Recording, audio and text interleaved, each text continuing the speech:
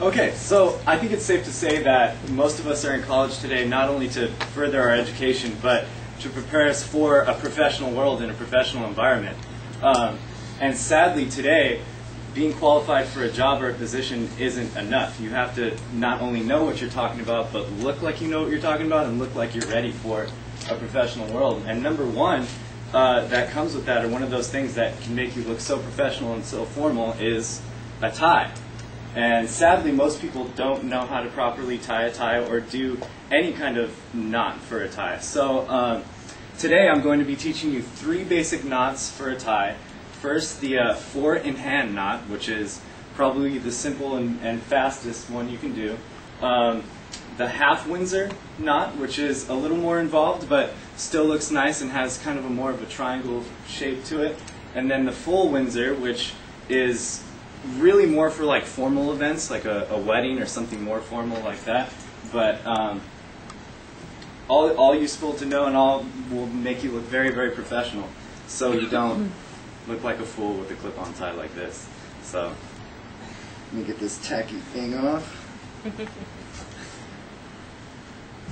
And before you even begin to try to knot your tie or anything, you're going to want to have a jacket off if you're wearing one, because that could get in the way and mess up your collar. So we're going to grab our tie, put it around our neck, make sure it's not wrinkled up or anything like that.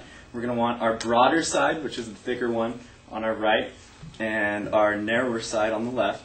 So remember, this first one is the 4-in-hand knot. So this one is pretty simple, and if you're in a rush for time, or you're just going for work, or just getting ready for work, this is one that you could do nice and easy real quick. So we want to make sure that the narrower side, especially on this, is kind of around our belt area, either just below our belly button or like right above our belt. So once we have it there, what we're going to do is we're going to get our broader side, and we're going to put it under the narrow one. So we got that. And then we're going to get our index finger and our middle finger. We're going to keep it right there so we can bring our broader side back to the right side. I know I'm holding it with my left hand, but it's back on the right side. We're going to bring it over, under, and you see my fingers are already right there with the loop, ready to, feed through. So there's our 4-in-hand knot. Really simple and fast. Not too many tasks with that. Now, if you notice, my tie is a little lower than the broader part of my tie. If that happens, it's real easy to just stick it in your shirt, or really stick it in your shirt. Not a problem. And like I said, the tie should come down to about below your belly button, right at about your belt. So there we go, your 4-in-hand tie. Next knot we're going to do is the half Windsor, which is, so we're going to start it about the same way, but this knot actually uses a lot more of the tie than the 4-in-hand. So we might want to start it a little higher up, with our narrower side a little higher up, not as maybe above the belly button a little bit. So what we're going to do for this one, we're going to start it off just like we did with the 4-in-hand. We're going to go over,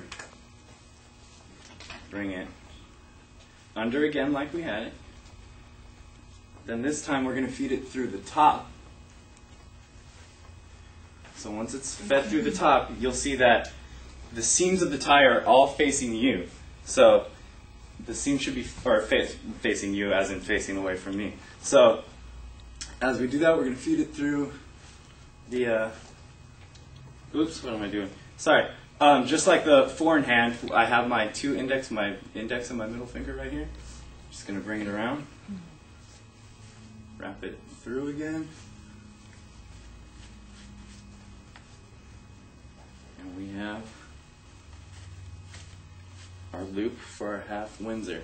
And if you can see, in comparison to the 4-in-hand that that's not there anymore. It's a little more triangular and a little more clean looking than just the quick 4-in-hand. So take this one off.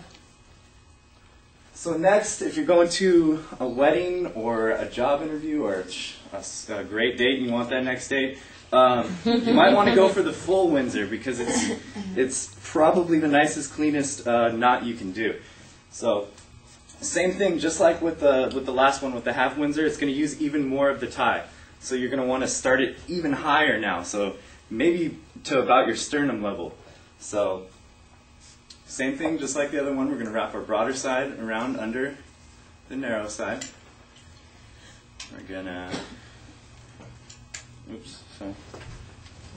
bring it under so that it comes out. And we're on our right side again. Then now we're going to bring the narrow side over the broad side again. And then now put this through the top. Oops, sorry. Wrap this around.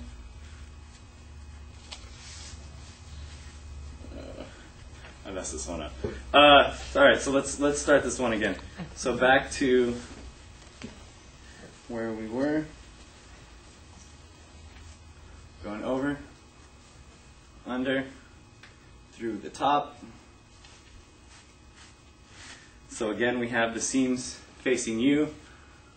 I'm bringing it over again and through the top. Obviously, you guys will see it's much easier to do in a mirror or something like that. But I'm bringing it through the top. I have that loop again, ready to go right through the top.